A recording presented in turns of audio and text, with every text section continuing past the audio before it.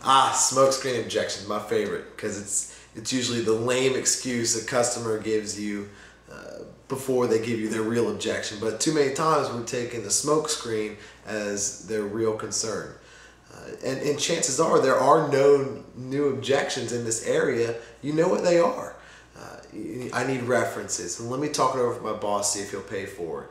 I need to talk to my wife, which, by the way, you should not be doing one-leggers anyways, but that's another story. There's tons of them out there. I need to look at another company. And the key really is to identify what your common smokescreen objections are, and then have a great answer for them at all times in your back pocket, because you know they're going to come up anyways. But I'll show you a little bit of a universal technique, and it's called the fast forward technique. And what I want you to do is picture that the customer has a fast forward button on their forehead, and you say, or the customer gives you their objection. Say, Tony, I really like what you do, but before I make a decision, I always like to see references.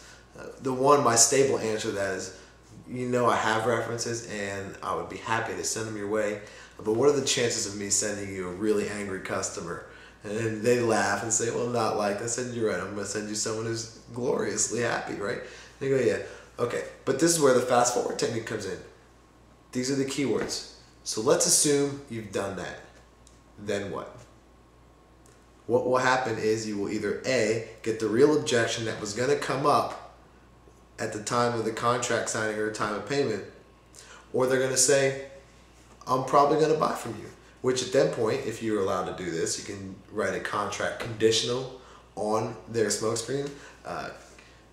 This is active contract in 2 weeks, conditional on qualified references, and then being satisfied. So you have a lot of avenues to do, but what you've gotten them to do is go right past that. You've completely eliminated that not real objection and either gotten to one that you really need to focus on, or you've gotten a sale. Either way, you've made out creatively. So that is the fast forward technique. Very universal, works a lot of times. And go ahead and get that stable of smokescreen objections and the common answers you can use to them.